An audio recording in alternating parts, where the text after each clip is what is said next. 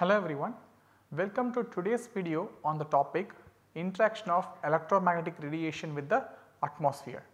In this particular lecture, we will be talking about how EMR interacts with the various constituents of the atmosphere and its influence on remote sensing that we do. In the last lecture, we saw that whenever a medium through which EMR is travelling is actually a lossy medium, then the EMR will undergo scattering and absorption.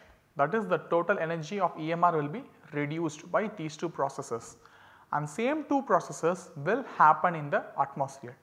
Atmosphere contains several gases, dust particles, aerosols and other constituents which will interact with the electromagnetic radiation, which will reduce its final intensity. So, as I said, atmosphere will interact with electromagnetic radiation through scattering and absorption.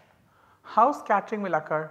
Scattering will occur because of presence of tiny gas molecules or aerosol particles. Aerosol means some sort of dust may be present, like wind may be blowing carrying some dust particles, or like when people burn stubble, it will create dust, all these things. These are called aerosols basically.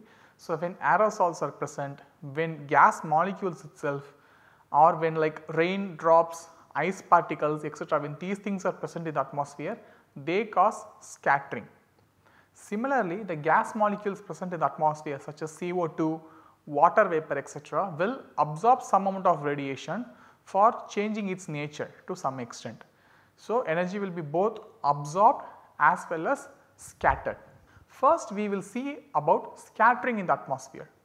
The scattering of EMR in the atmosphere can be classified into three types: Rayleigh scattering, Mie scattering and non-selective scattering. So, those three are listed here in this slide: Rayleigh, Mie and non-selective, the three types of scattering that occurs in the atmosphere. As we have already studied, scattering reduces the amount of useful energy, that is, say light ray is coming in this particular direction, the presence of gas molecules or dust here will scatter this radiation in different direction, and if we are placing some sensor here, the net energy coming in the direction will be reduced. So, scattering reduces the amount of useful energy in the given intended direction and also introduces some unwanted radiation in the image. Unwanted radiation in the sense, say here radiation is scattered in different directions. After some time, this scattered radiation also will reach the surface through different means or with different intensities. So, basically scattering at one hand reduces the amount of energy coming in the particular direction.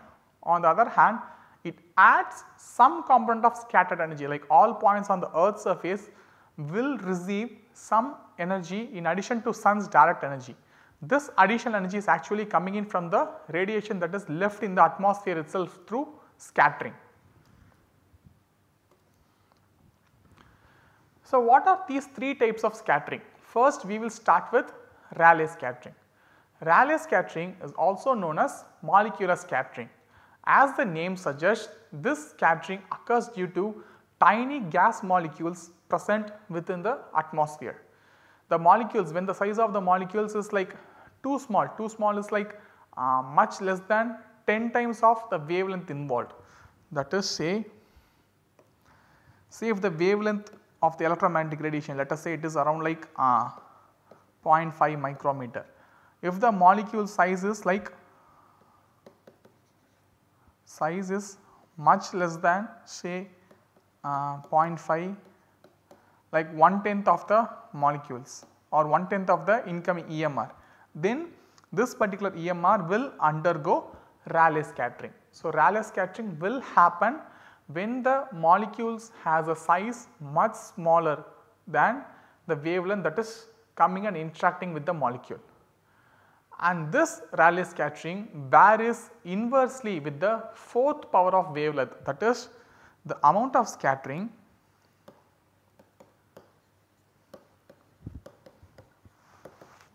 will be proportional to 1 by lambda power 4. That is, as the lambda becomes smaller and smaller, the amount of scattering will be keep on increasing.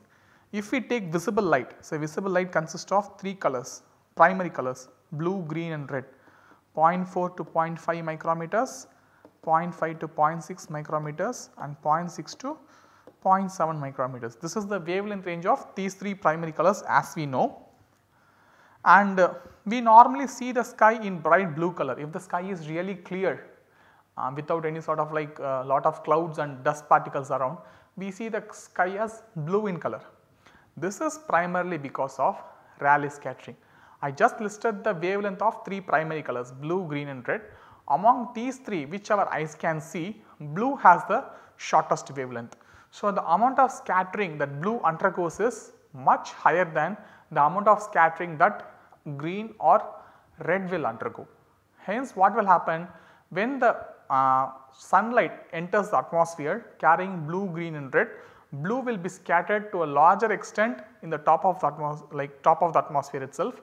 Only the remaining portion will reach us. So, the blue is now scattered all along the atmosphere itself, it is not reaching the earth's surface. That is why we see the sky as blue in color, blue is now scattered entirely on the atmosphere.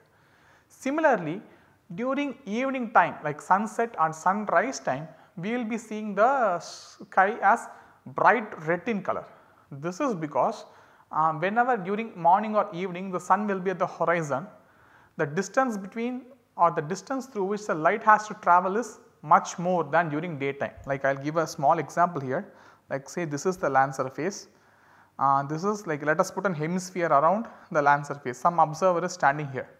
If the sunlight is overhead, if the sun is overhead, the distance the light has to travel is much less. On the other hand, if the sun is at horizon, the distance light should travel is much longer. So, as the distance through which the light travels increases, amount of scattering also will increase, because as the distance becomes larger and larger, the interaction will be increasing, and as interaction increases, scattering and absorption will be more basically. So, due to this increased path length, what will happen? First blue will be scattered and it will be left in the atmosphere itself, then green and red will be passing through. Even green will be scattered because of this longer path length, green also will be scattered completely, only red will escape the scattering because of its longer wavelength and it will reach our eyes. That is the reason we see the morning and evening sky as red in color. So, Rayleigh scattering is the primary reason for these color appearances, and the amount of Rayleigh scattering varies with respect to 4th power of wavelength. Yeah, as I said before, here in this slide I am just explaining the amount of scattered light, the intensity of scattered light is much higher at shorter wavelengths and it is much lower at longer wavelengths. So, the main problem of Rayleigh scattering for remote sensing is it introduces haze in the imagery. Haze means the image will be unclear, it will have like some sort of like a dusty appearance, it will reduce the contrast in the imagery.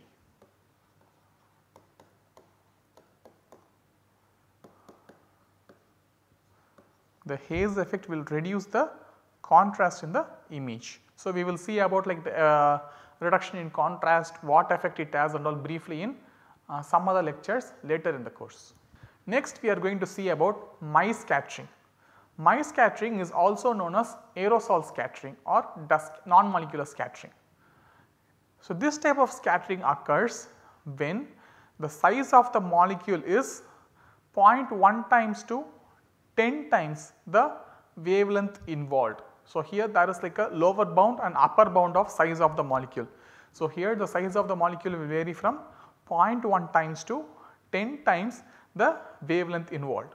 Then these sort of molecules will actually cause mice scattering. Mostly the presence of dust in the atmosphere causes mice scattering. Whenever dust is present or some aerosol particles is present, we see lot of disturbance in our vision, that is basically due to mice scattering. And mice scattering, the intensity of scatter will be much higher than Rayleigh scattering. So, the intensity with which mice scattering will occur will be larger, like whenever there is a dust storm passing through before our eyes, we will not be able to see anything because of like lot of blockage will be there, lot of energy will be scattered. So, the amount of scattering will be much higher in mice scattering.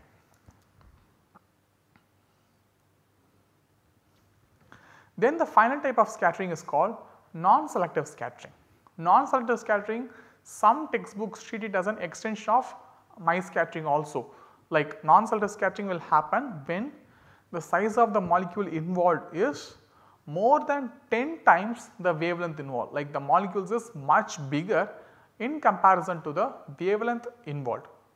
And non-selective scattering, as the name suggests, will scatter all the wavelengths equally, like it will not have any sort of wavelength dependence, it will scatter all wavelengths equally.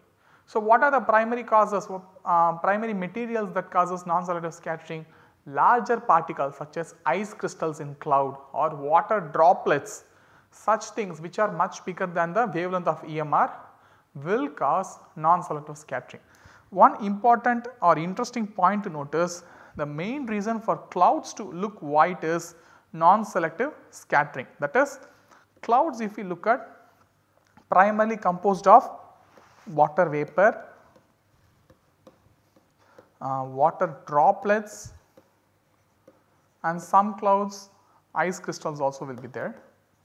So, all these things, water droplets and ice crystals and all will scatter all the incoming radiation equally. Non-selective scatter will happen, all the radiation will be equally scattered. Because of this, we see clouds as white in color. Why white in color? All wavelengths will be scattered equally in all directions, and the primary colors that we see as red, green, blue. When these three things mix equally, we perceive it as white in color. So, since all the wavelengths that is coming in are scattered equally, when our eyes see it, we will see a equal mixture of red, green and blue, and we see clouds as white in color. So, just to do like a summary of scattering. So, scattering is three types: Rayleigh, Mie or non-selective. The primary particles that causes Rayleigh scattering as gas molecules. For Mie scattering it is the dust or smoke, and for non-selective scattering it is water vapor, ice crystals, etc.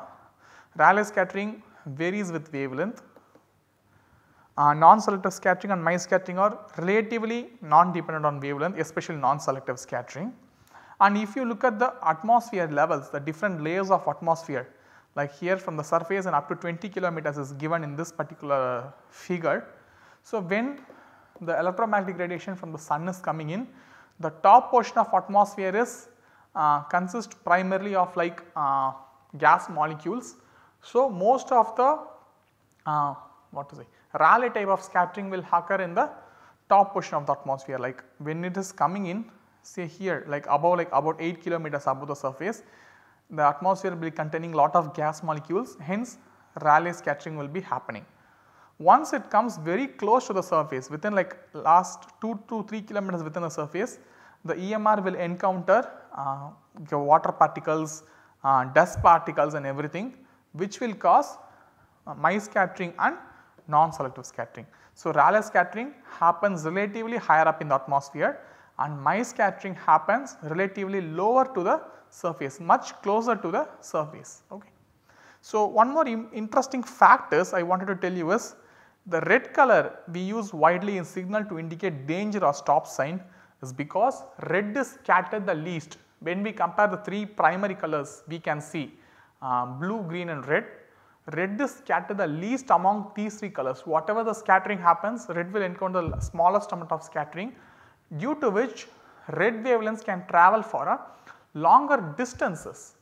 Because of this particular reason, people have chosen red to indicate danger sign. So, that say if someone is traveling in a vehicle, red light will appear from a much longer distance itself. So, they will see the red light from at a longer distance, they will start the process of braking.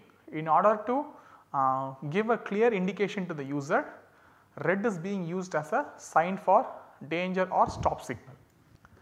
Next we are going to see is the absorption of EMR by Earth's atmosphere.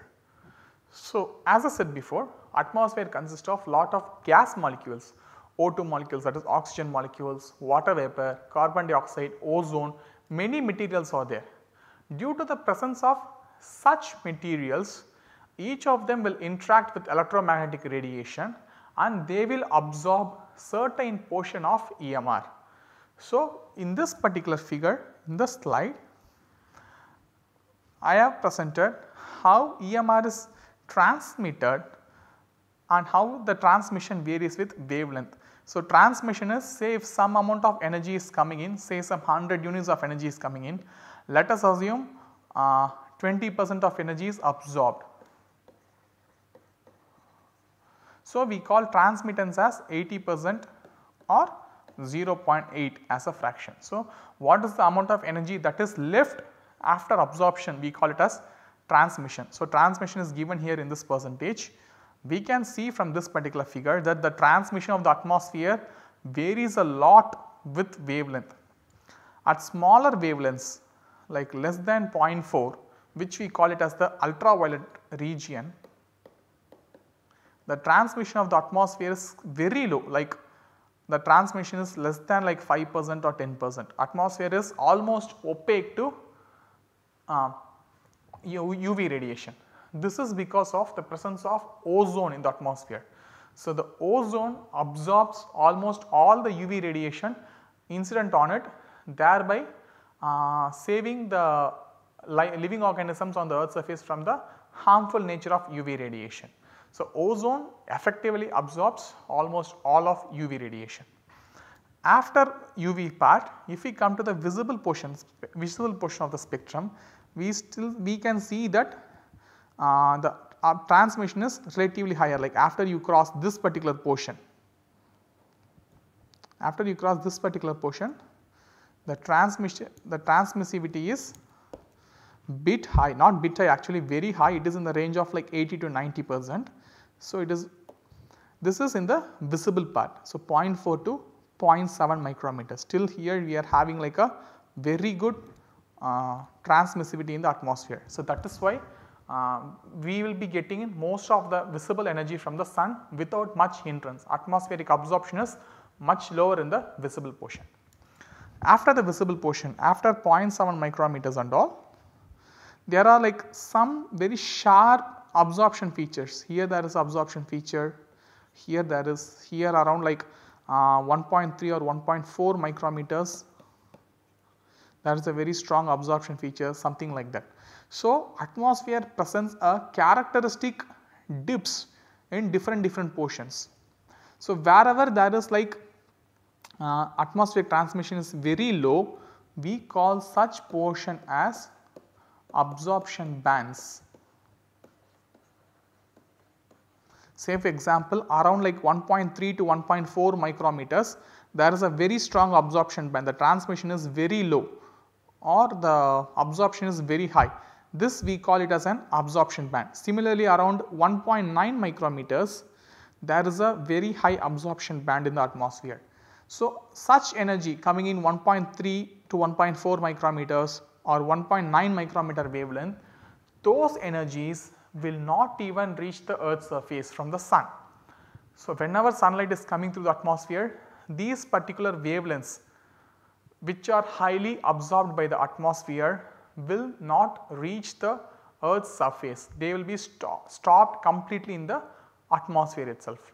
So, again we go back to this figure. So, here in this figure you can see after like around like 3.5 or 4 micrometers, atmosphere is fairly opaque in the sense transmittivity is very low, and after say 15 micrometers or something, there is like a huge gap, like the transmissivity is extremely low. Then when we enter the microwave portion of the spectrum, the transmission suddenly goes up, like after like 1 centimeter wavelength, when we enter the microwave portion, we can see the transmission of the atmosphere is fairly high. So, atmosphere is transparent to microwave wavelengths. So, microwave essentially is free from atmospheric absorption. So, the amount of absorption that is undergone by microwave is extremely low because atmosphere is fairly clear. On the other hand, if we come to shorter wavelengths such as like visible IR or MWR portions, there are characteristic bands at which the atmosphere of molecules will absorb radiation. Such characteristic bands are called absorption bands, and the energy contained within such absorption bands will not reach the earth's surface, it will be absorbed completely in the atmosphere. So, this particular slide is actually like a mirror image of the past slide. In the past slide I showed you atmospheric transmission, here I am showing you atmospheric absorption because of the different gas molecules that is present. Say here the atmospheric absorption is now divided into its constituent components which causes atmospheric absorption at which wavelength. So, this is the total effect of all particles or all molecules together, and these first 4 figures are due to the individual molecular components. Say for example, N2O, nitrous oxide, is the main reason for absorption in the mid-wave infrared wavelength around like 4 micrometers. Oxygen and ozone, O2 and O3.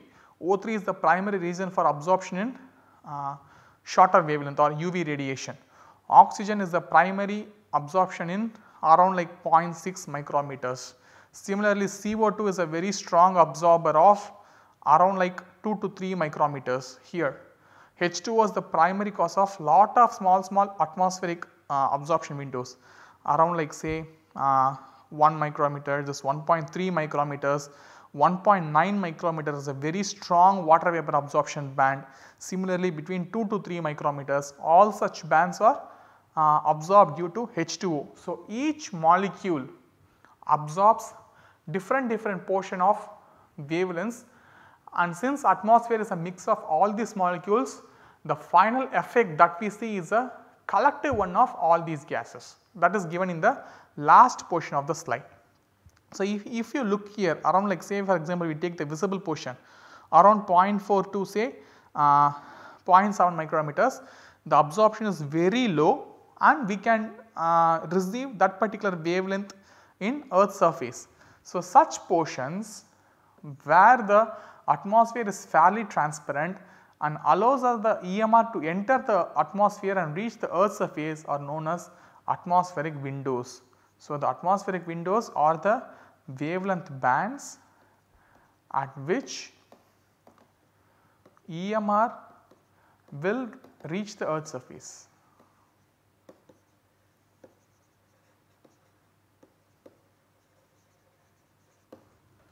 In atmospheric absorption bands, EMR will be stopped in the atmosphere itself.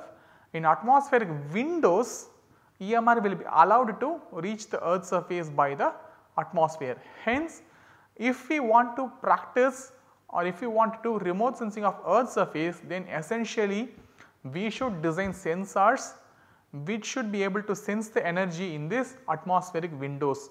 We cannot put sensors in the atmospheric absorption bands if we want to see the Earth's surface. So, this is again the absorption with respect to wavelength given in this particular slide. One interesting question I wanted to ask is, some remote sensing systems consist of bands that are located in atmospheric absorption bands. Can you guess why? Please take few seconds, please pause the video and think over it. The main reason for putting some bands that are like centered around this atmospheric absorption bands is to get more information about the atmosphere itself. So, such absorption bands helps us to know more about the atmosphere, like how much CO2 absorption is occurring will help us to model the presence of CO2 content. Similarly, the presence of water vapor will help us to monitor water vapor movement. Water vapor movement is essentially like the primary reason for rainfall in different places. So, for remote sensing of atmosphere, it is quite natural to put few bands in centered around in this atmospheric absorption bands. Before we close down, I just want to put one more question to you. We discussed about atmospheric scattering and atmospheric absorption. Just related to that, this question will be there. The question is there in this particular slide. So, the shadows that we see are not completely dark and we can see objects within shadows, like this is like a tall building and its shadow is falling on the ground, still we can see whatever is there in the shadow. Similarly here also some objects, even though not clearly visible, something is visible. So why the shadows are not completely dark? What is the energy that is falling on those objects? Please pause the video and think for a few seconds before knowing the answer. So the answer for the question I posed is scattering, the light scattering present in the atmosphere is the primary reason for irradiating the objects within the shadows. That is, I said before, like whenever there is a land surface, like sun's direct radiation will be coming in. This will be scattered all along the atmosphere, and after some time this scattered radiation will come and fall down. Say for example, we have like a building here, okay. So like I draw here again. So there is a building here and sun is giving its energy. So this building will cast a shadow here and this portion will not receive sun's energy. At the same time, the scattered light present all across the atmosphere will be falling on the objects within the shadow portion, and that is why we are able to see objects within the shadows. So this sort of scattered radiation that is falling on an object, we call it as diffuse radiation or diffuse skylight. That is the sun's radiation, the direct radiation from the sun, we call it as direct sunlight, and the energy that earth's surface receives because of the scattered radiation, we call it as diffuse radiation or diffuse skylight. Because of the presence of diffuse radiation or diffuse skylight, we are able to see objects within the shadows. So just to summarize what we have learnt in this particular lecture is, we have learnt about scattering and absorption taking place within the atmosphere. Scattering is divided into Rayleigh, Mie and non-selective scattering. Scattering essentially removes the energy in one particular direction and redistributes it in several directions. So scattering is will remove some energy and also will add some energy again in form of diffuse skylight. Similarly, absorption is will remove the energy completely. So those wavelengths which are completely absorbed by atmosphere will not be useful for remote sensing of earth's surface. For remote sensing of earth's surface, we need to design bands such that they fall in atmospheric windows, that is where the atmosphere is fairly transparent. With this we end this lecture. Thank you very much.